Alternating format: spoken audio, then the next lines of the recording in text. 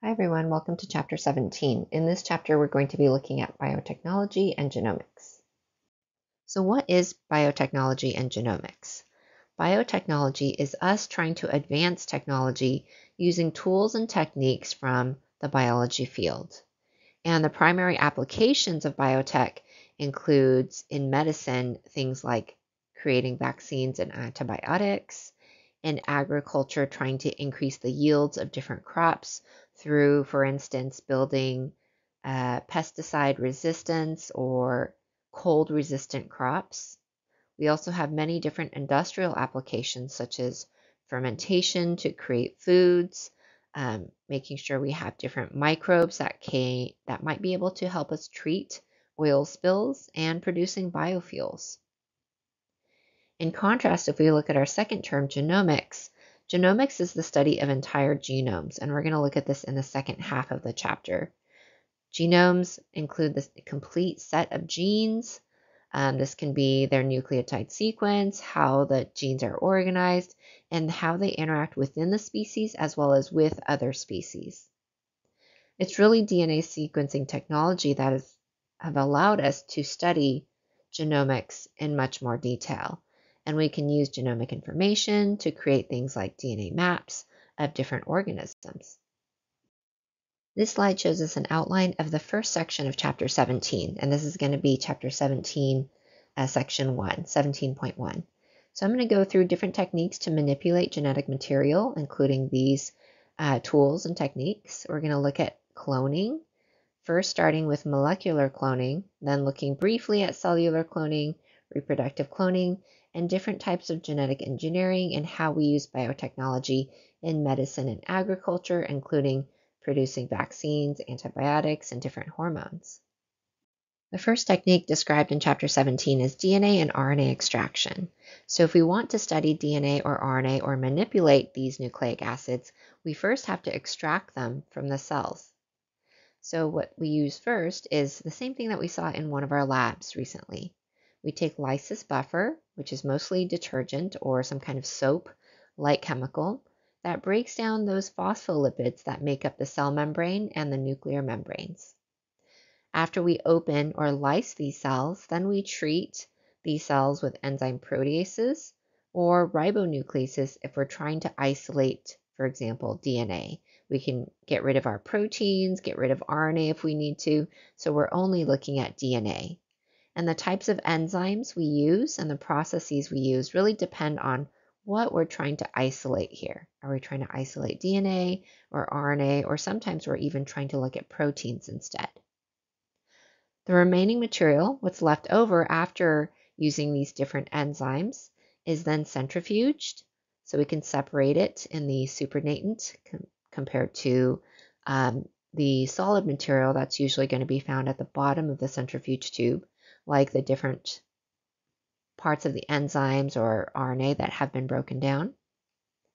And then we add ethanol because DNA is insoluble in ethanol, and that allows DNA to precipitate out of the solution, just as we saw in our DNA extraction lab, and you saw DNA that looked like this white thread coming out of the lysis solution. Here's a summary in terms of a figure. First, I see cells are lysed using some kind of detergent that disrupts the plasma membrane and the nuclear membrane. Then we treat the cell with protease or perhaps RNases to destroy protein and RNA. Then we centrifuge, and the debris from the cell is going to be at the bottom, and the supernatant, the liquid portion, will have DNA. Then we add ethanol, which precipitates the DNA out of solution, and we can pull that out of the tube just as we did with, in our case, we used micropipetters. The next technique described in Chapter 17 is something that we've seen before in a previous chapter as well. This one's called gel electrophoresis. So it turns out that DNA can be separated based on size using this procedure, gel electrophoresis. We know that DNA is negatively charged, so if we put it into a gel and apply an electrical current, it'll move towards the positive end of the gel. What we do is we're going to take DNA and break it down into different pieces, these different DNA fragments. which we will load into a gel and apply an electrical current. DNA will move down the gel, which acts as a sieve, sorting fragments by size. Small DNA fragments get to move down the gel more quickly than large fragments that get stuck at the top. So the result is we sort DNA fragments by size, again with the smaller fragments moving the furthest. So small fragments would be down here, and larger fragments would be stuck at the top of the gel. Here's what the product of gel electrophoresis might look like. You have wells up here where the DNA fragments are loaded into the gel, and then we apply an electrical current where the positive electrode is down here, the negative electrode is up here. So DNA, since it's negatively charged, will move down the gel towards that positive electrode.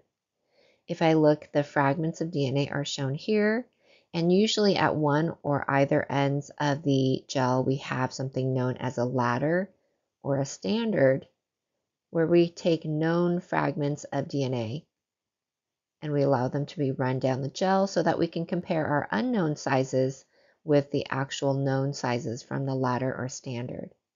If you ever see something kind of like this, where there is a long smear, that's usually a mixture of genomic DNA fragments of varying sizes. And then if you see fragments at the very top, that means those fragments were usually too big to pass through the pores of the gel. So they just form a single band at the top. Different ways to visualize these results include using fluorescent dyes. And that's something shown here. Some of these dyes cannot be visualized unless you use something like UV light, which is being shown on the right side. In our class, we can use stains as well, and we're going to be using a stain called methylene blue in our lab when we run our gel electrophoresis of DNA fragments. Here's another look. I like this picture on the left. It shows me the wells where I'm going to load my fragments. On the far right, this is my ladder. This is a lane where I add DNA fragments of known sizes, and this is in kilo base pairs in terms of size. So 5 indicates, for example, 5,000 base pairs. And I can see small fragments are at the bottom, larger fragments at the top. And how I use my ladder is if I have a fragment such as this one, fragment B, I know it traveled pretty far down the gel, but I don't know exactly how big it is. So I can kind of compare how far it traveled down the gel compared to my ladder or my known sizes, and I can estimate that it's probably about 10 kilo base pairs long.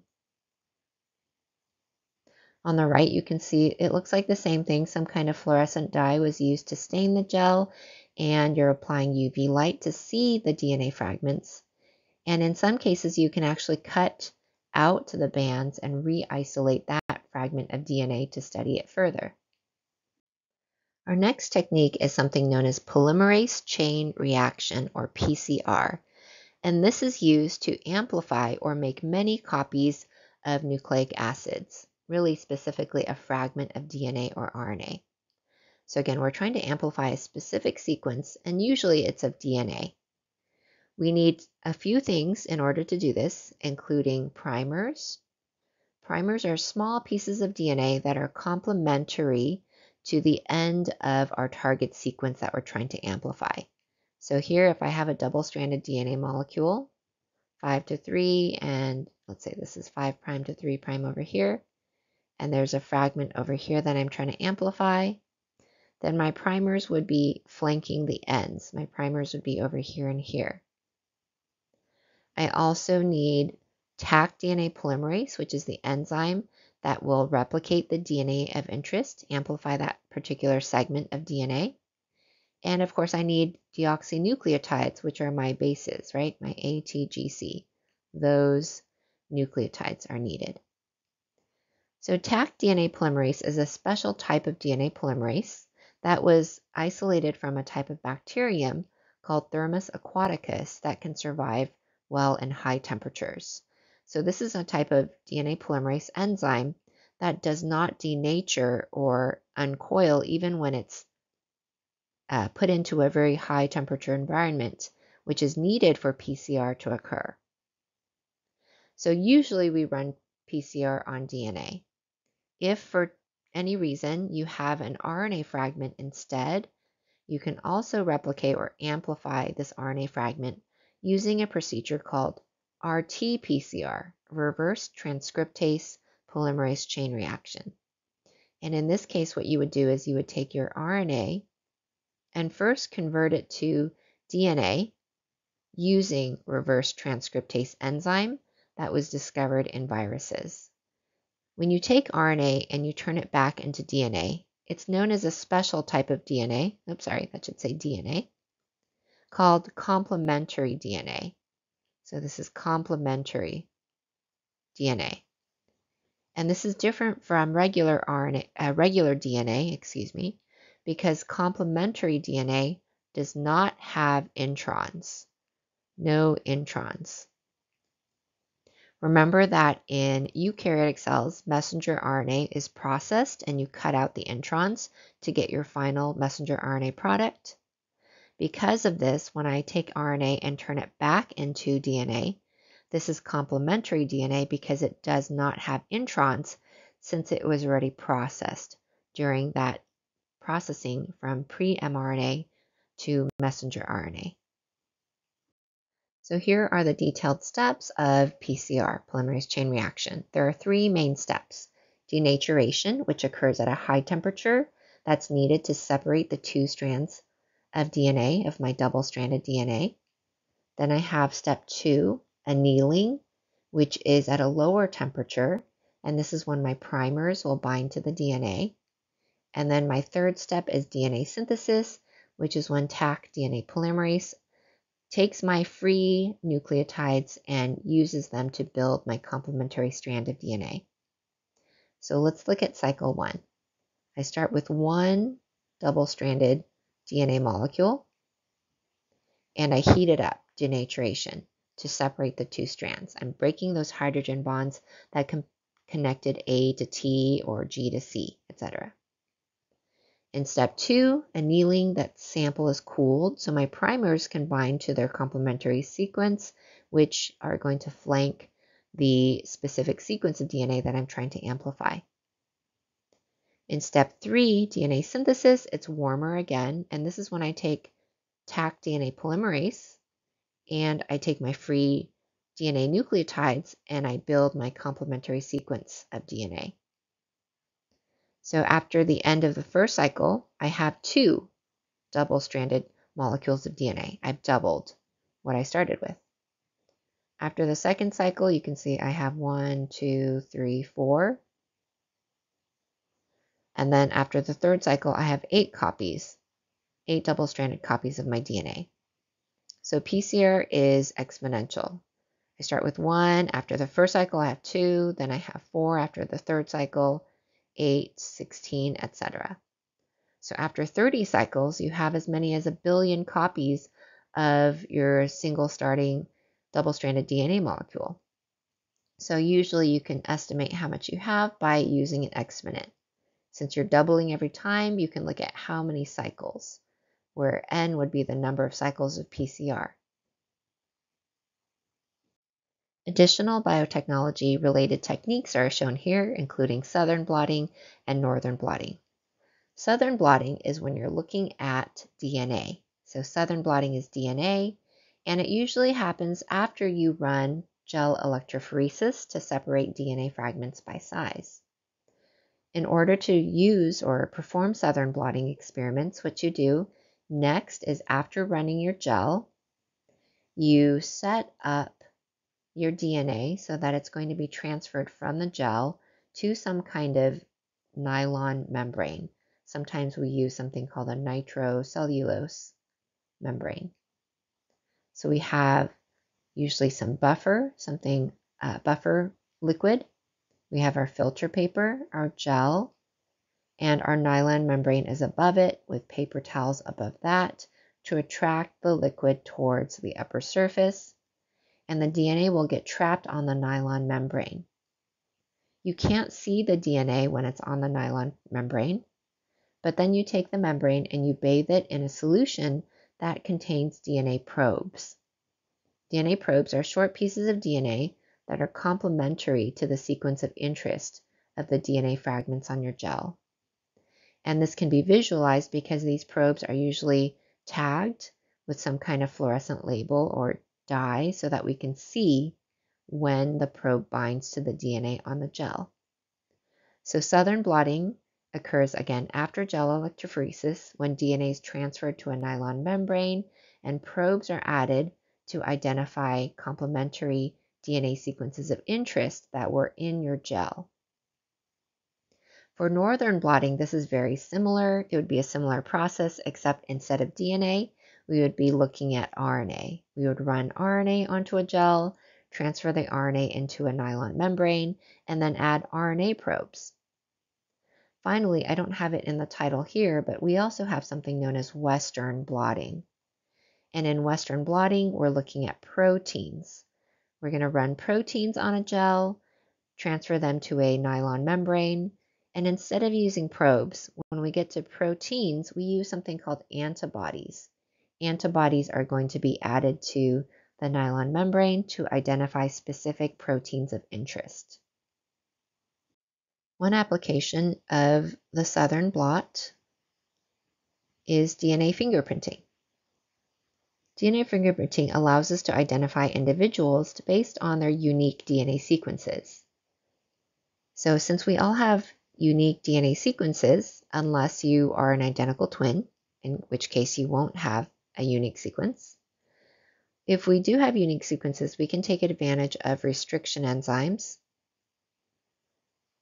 which recognize specific DNA sequences and will cut everyone's DNA differently due to that slight difference in nucleotide sequence. DNA fingerprinting can be used in crime scenes or for paternal tests. So here on the left, I have an example of four individuals, a mom, a dad, and their 2 children.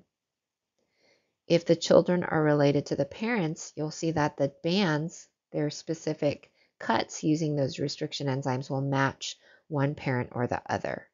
So this one looks like it's from the mom. That one's probably from the mom too. This one's from the dad. For the children, about half of their fragments will come from mom, and the other half of the fragments will come from dad. And that takes us to the end of our first video. In our second video, we're going to be looking at cloning and genetic engineering.